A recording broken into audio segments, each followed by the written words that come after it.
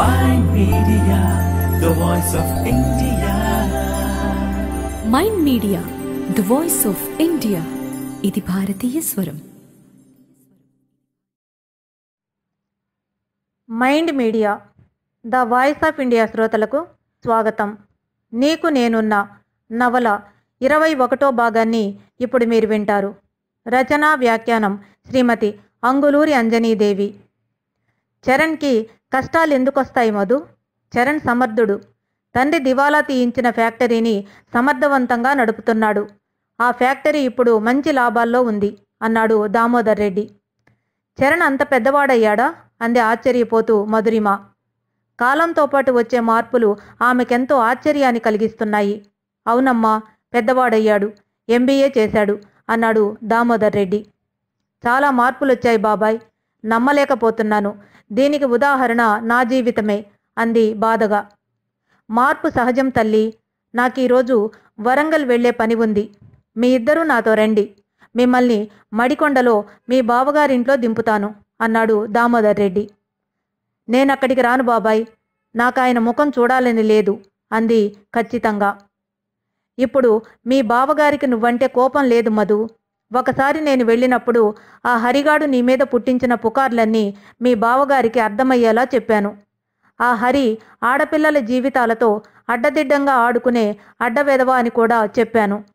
మీ బావగారి విషయంలో నీకెలాంటి సందేహాలు వద్దు అన్నాడు దామోదర్ రెడ్డి. మమ్మీ, చరణన్నయ్య ఉన్నాడని ఇన్ని రోజులు నాకెందుకు చెప్పలేదు అంటూ మధ్యలో కల్పించుకొని అడిగాడు రాహుల్. ఇంకా చెప్పడం దేనికి రాహుల్? నేనే మిమ్మల్ని అక్కడికి తీసుకెళ్తున్నాను. ఈ విషయంలో మీ ఇద్దరూ నా మాట వినాలి.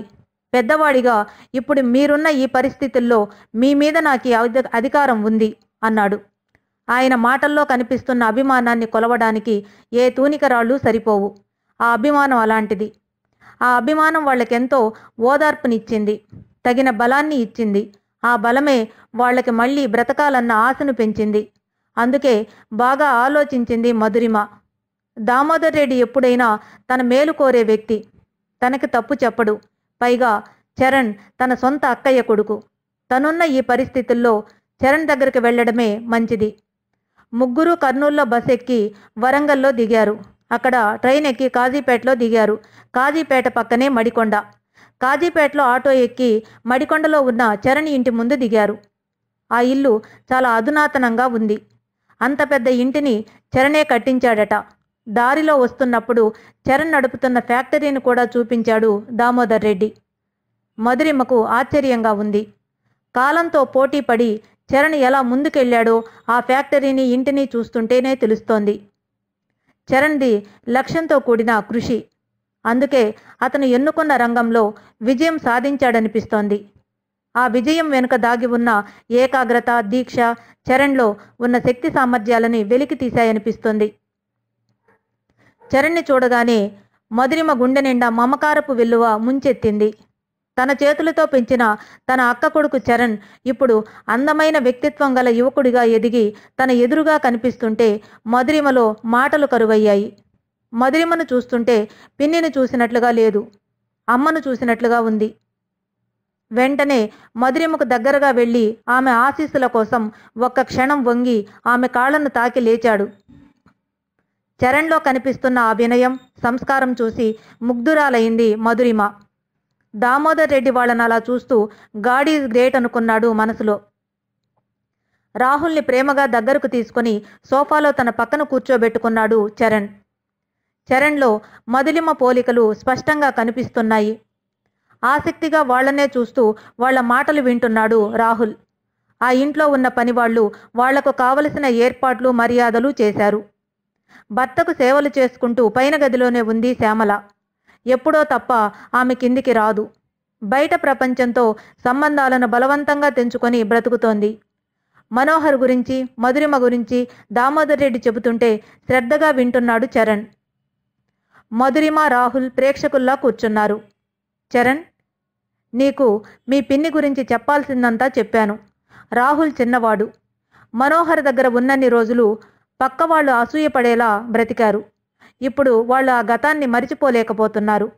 వర్తమానాన్ని జీర్ణించుకోలేకపోతున్నారు. సూసైడ్ అటెంప్ట్ కూడా చేసుకున్నారట అన్నాడు బాధగా దామోదర్ రెడ్డి. ఆయన మాటలకి కదిలిపోయాడు చరణ్. వెంటనే మధురిమ వైపు చూశాడు. పిన్ని, గతాన్ని తలుచుకోవటమంత మూర్ఖత్వం ఇంకొకటి లేదని మీకు తెలియంది కాదు. ఇకపై మీరు గతంలో బ్రతకొద్దు. బ్రతకటానికి ఎన్నో మార్గాలున్నాయి. జీవితం ఒక చాక్లెట్ లాంటిది. దాన్ని తినే ముందు గతమనే కాగితాన్ని విప్పి తినాలి. అలా తింటేనే దాని రుచి తెలుస్తుంది. ఏ సమస్య పుట్టినా పరిష్కారం కోసమే పుడుతుంది. పరిష్కరించుకోవడానికే మనం ఉండేది. సమస్యనెప్పుడు సమస్యలా చూడొద్దు. సమస్యలతో తల బరువెక్కినప్పుడే లక్ష్యాలు పుడతాయి. గమ్యం దూరంగా ఉందని లక్ష్యాలను వదులుకోలేం కదా అంటున్న చరణ్ మాటల్లో చెక్కు చెదరని ఆత్మస్థైర్యం ఉంది. మాట్లాడే విధానంలో ఉత్సాహం ఉంది, ఉత్తేజం ఉంది. చరణ్ మాటలు రాహుల్ని బాగా ఆకట్టుకుంటున్నాయి. ఒకప్పుడు తను పెంచిన బిడ్డేనా ఈ చరణ్ అన్నంతగా ఆశ్చర్యపోతోంది మధురిమ. దామోదర్ రెడ్డి చరణ్ భుజం తట్టి లేచి నిలబడ్డాడు. నేనిక వెళతాను చరణ్. మీ పిన్ని రాహుల్ని నీ దగ్గరే ఉంచుకో. వాళ్ల బాధ్యత నీదే అన్నాడు. మా పిన్నిని రాహుల్ని నా దగ్గరకు తీసుకొచ్చి మీరు చాలా మంచి పని చేశారండి. వాళ్ల గురించి మీరిక నిశ్చింతగా ఉండండి అన్నాడు చరణ్. అమ్మా మధు, నేనిక వెళతానమ్మా. రాహుల్ జాగ్రత్త. అప్పుడప్పుడు వచ్చి వెళ్తుంటాను. నువ్విక భయపడవలసిన అవసరం లేదు. నీకు చదువుంది. ఆ చదువే నిన్ను ఎప్పటికైనా కాపాడుతుంది. వసంతమ్మ నీకు ఇచ్చి వెళ్ళిన ఆస్తి ఆ చదువే. దాన్ని నువ్వు ఎలా ఉపయోగించుకుంటావో ఉపయోగించుకో అంటూ ధైర్యం చెప్పి వాళ్ల దగ్గర సెలవు తీసుకున్నాడు దామోదర్ రెడ్డి. వెళ్ళిపోతున్న దామోదర్ రెడ్డి వైపు చూసిన మధురిమ కళ్ళు కృతజ్ఞతతో తడిసి మెరిశాయి. మంచివాళ్ల జీవితం వాళ్ళు చేసే చిన్న చిన్న పనుల వల్లనే సార్థకమవుతుందని మరోసారి నిరూపించుకున్నాడు దామోదర్ రెడ్డి. మధురిమ, రాహుల్ని తన ఇంట్లోనే ఉంచుకున్నాడు చరణ్. రాహుల్ని ఎస్ఆర్ జూనియర్ కాలేజీలో చేర్పించాడు. ఇంటర్లో చేరినప్పటి నుండి రాహుల్ దృష్టి అంతా ఇంజనీరింగ్ మీదనే ఉంది. బాగా చదువుతున్నాడు. చరణ్ నడుపుతున్న ఫ్యాక్టరీలోనే మధురిమకు జాబ్ ఇచ్చాడు చరణ్. చేతి నిండా పని ఉన్నందువల్ల ఇప్పుడు తృప్తిగా ఉంది మధురిమకు. అందరికీ ఇచ్చినట్లే మధురిమకు కూడా జీతం ఇచ్చాడు చరణ్. చరణ్ దగ్గర జీతం తీసుకుంటున్నప్పుడు తృప్తి కన్నా బాధే ఎక్కువగా అనిపించింది. గతం గుర్తొచ్చి ఒళ్ళంతా జలధరించింది. తన జీవితం ఎందుకిలా మారింది? అందరిలాగా ఎందుకు లేదు? ఈ మార్పేంటి? చరణ్ దగ్గర జీతం తీసుకోవడమేంటి? ఈ జీతం డబ్బులతో తన అవసరాలు తీర్చుకోవడమేంటి? ఒక్క ప్రశ్నకు కూడా ఆమె దగ్గర జవాబు లేదు. నాకు జీతం ఇవ్వడానికి నేనేమైనా పరాయిదాన్నా చరణ్? మమ్మల్ని ఇంట్లో ఉంచుకొని ఆదరిస్తున్నావు, అది చాలదా?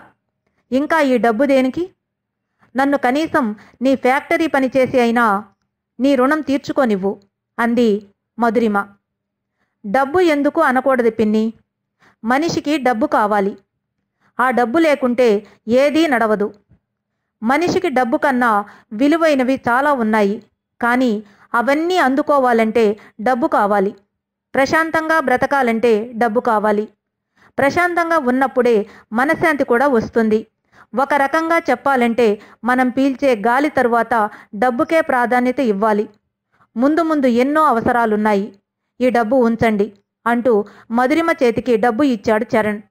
ఇంకేమీ మాట్లాడలేదు మధురిమ. చరణ్ దగ్గర చేయి చాపి జీతం డబ్బులు తీసుకుంటున్నప్పుడు తల్లి మాటలు గుర్తొచ్చాయి మధురిమకి. హరిశ్చంద్రుణ్ణి కాటికాపరిగా, కుచేలునుణ్ణి కుబేరుడిగా, బలిని పాతాళవాసిగా ఇలా అనూహ్యమైన మార్పుల్ని చేయగలిగే బలం ఒక్క కాలానికి ఉంది. ఆ కాలం చేసే మార్పులకి మనం తలవంచి బ్రతకాలి అని అనేది వసంతమ్మ మధురిమతో. ఇప్పుడు ఆ మాటలు అక్షరాల నిజమనిపించాయి మధురిమకి. ఈ నవల 22వ భాగాన్ని తరువాత వినిపిస్తాను. మీ అంగులూరి అంజనీ దేవి. MyIndMedia, the voice of India. MyIndMedia, the voice of India. Mind media, the voice of India. ఇది భారతీయ స్వరం.